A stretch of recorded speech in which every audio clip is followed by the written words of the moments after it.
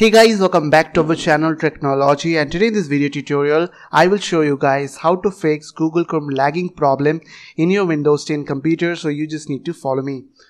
So at first you need to open your Google Chrome browser, and now you have to click on this right side corner 3-dot button, and after that you have to go to settings. Once you have get this screen, scroll down and you have to click on advanced. After that scroll down again and you will find over there use hardware acceleration when available. Okay, so you need to disable this option if it is enabled on your computer, and after that click on relaunch.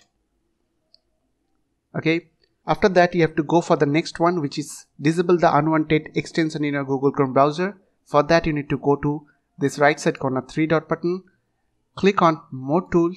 Now here you will find over there one option is called extension, so click over there, and after that disable the unwanted extension which is not required, so I will disable all these things, and after that you have to close your Chrome browser and you have to reopen it. So the next one is find harmful software on your computer with the help of Google Chrome.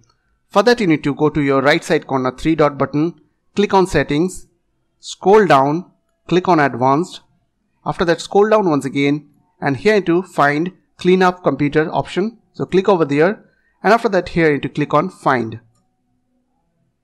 So after that it will check a harmful software on your computer and it will detect automatically and remove automatically from your computer. So the last one is update your Google Chrome browser.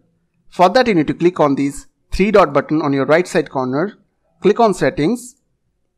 After that you have to select about Chrome from your left side, and now here as you can see I am already using latest version of Google Chrome.